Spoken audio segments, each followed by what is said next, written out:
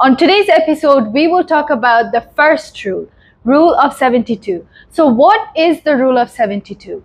It is a calculation that estimates the number of years that takes to double your money at a specified rate of return. The formula for this rule is 72 divided by the interest rate. Today on day 2, we are going to talk about Rule of 114.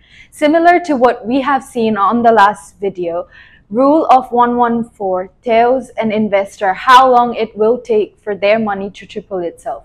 For this instant, the formula is 114 divided by the interest rate.